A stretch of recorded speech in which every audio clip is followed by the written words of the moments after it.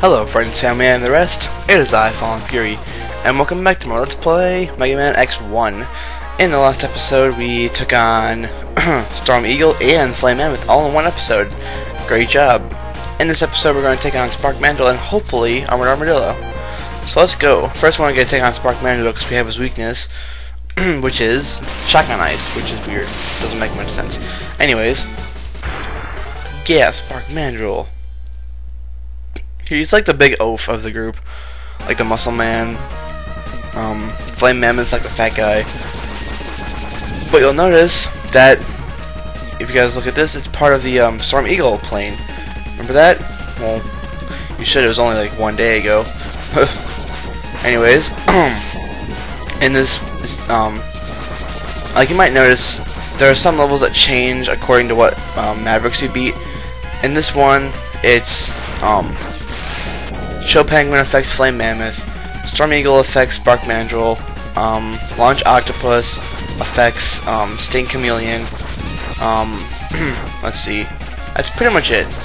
Nothing really happens when you beat Armored Armadillo or Boomer Quanger. So yeah, that's what happens. Power goes out randomly. Actually, when you reach certain points, but who's talking, you know? Anyways, we have a mini boss coming up. It looks like a big squid kinda. In this one, if you haven't beat Storm Eagle, this boss is way more challenging because when he does that little electric attack he just did, it actually shoots electricity out. Basically, just equip to your Storm Tornado, you should be fine against this guy. He's really not that tough. Yeah. I think 6 tornadoes kills him, if not 7. There we go. I'm not sure how many that was, but whoever wants to count for them, that'd be great. I'll probably look at it later and put 7 or 6 or whatever how many number it was. Actually connected. Let's get our Fire Wave because this seems like the most effective weapon because a lot of Maverick weapons you get in this game actually do that. Like they are rapid hitting for a lot of damage like that. See, took care of that easily. Ooh, heart tank. Go up here. It's kind of a hard jump. You have to like jump backwards and all that, but you get the picture. Alright. Kind of break the game with this Fire Wave, but I really don't care. Alright, let's see. We should be almost done with this level if I remember correctly. Whoa. And if you really want to dodge those little walker things, you can just dash under them. Yeah, so let's go in here. We should be at Spark Mandrill stage. Awesome. This boss is incredibly easy. If you time it right, you cannot take any damage. He won't move. He won't do anything. So let's just shoot him. So that's what Shotgun Ice does.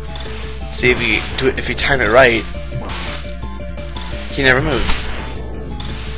Ever. If he gets lucky, he'll shoot out those, but that's it.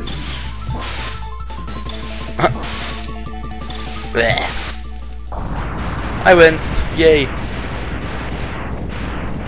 Easiest boss ever.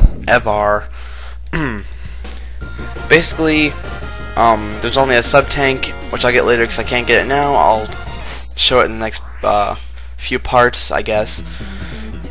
And there's that heart tank. Oops, crap, I didn't mean to skip it. Oh well, I'll show it to you guys in Armored Armadillo stage, which is where we're going next.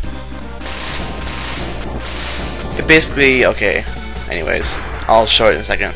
Armored Armadillo, he looks kinda cool. Anyways, let's see what show what Spark Mandrill's weapon does. And if you notice, you can press L and R to change your weapons, which was like a mystery thing in Mega Man games because there was no L and R buttons. Anyways, you change to a yellowish orange color and you just shoot out sparks, and when it hits a wall, it does that. Separates into 2, which is pretty cool. Anyways, ooh, minecart. This episode or this level is all about minecarts. Because you're in a miner's area, you know. I don't know what an armadillo has to do with minecarting, but whatever. Arg bats, I hate bats and ostriches, which is what this level is filled with. Thingy! Oh god! Jump up! Jump up! Jump up! Jump up! Ha ha ha ha! Yay! Now we have a E-tank. Our third one? Yes, third one. Basically, you just fire at this guy. To charge up your fire wave, just keep shooting it. Oh, don't need it. This is what the fire wave's charge up does. Just lets it go, which is good. Alright. I'm gonna go up here before he destroys this little block here and get these two container things, which is good. Yeah, this fire wave breaks the game like holy crap. I won't use it very much. These both are really good. They're definitely the best weapons in the whole game. Like, definitely. Alright. So basically, you just want to go on this minecart and jump! Alright. Now make sure you have a charged up fire wave before you go down here, because, well, you'll see why in a second. Oh, big drop! Oh my god, another one! Kill it! Kill it! Kill it! Kill it! Kill it! Thank you. Not only does the fire wave follow him in the exact speed he does, but he also does more damage. And if he destroys he destroys like this part right here, so you really can't get the heart tank, which is good, which is not good. So you want to kill him as fast as possible. This card is always fun because it causes extreme lag in the game, no matter what you're playing on. Oh my god, lag! That's not in the recording audio. That's just a game. Ooh, energy. This part right here is going to become a lot more obvious in the future. So let's just continue on. Alright, at the boss. This boss is weak against Spark Mandrill's weapon, which is the Spark Wave, I think it's called. I don't really remember. Alright. So basically this guy has two attacks to this attack, which is really annoying. And he also does a little, stop it. He also does that, which is easy to avoid. But just shock him, it takes away his whole shield. So now he doesn't have any armoring. So he can't, like, usually, he blocks later on. And when he does that, you can't attack him unless you have his shield off, which is good.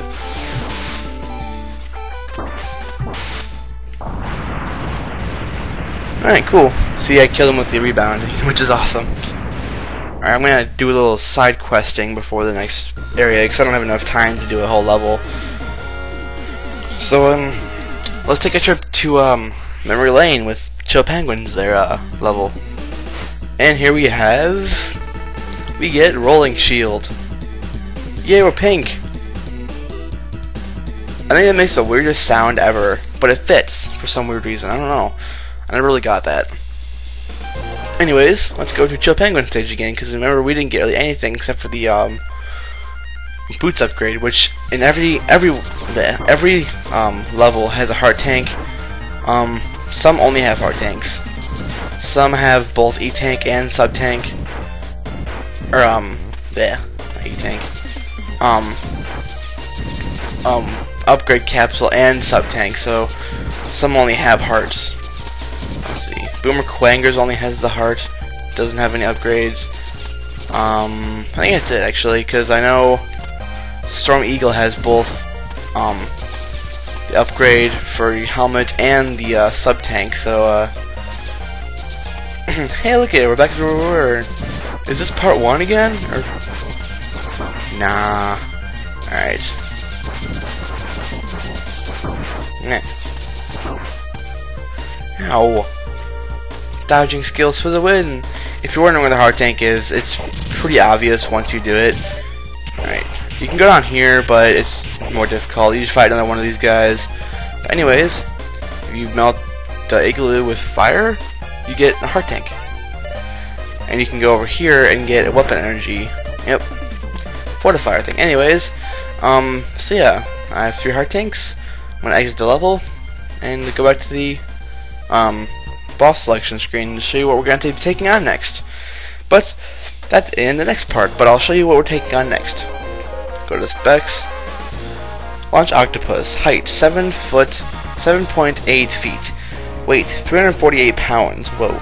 Attacks Homing Torpedo and E-Drain, which means energy drain. So yeah, looking forward to that in the next part, guys. So this is XXFallenFury signing out of Megaman X1. Thank you so much for watching, and I'll see you guys next time. Bye.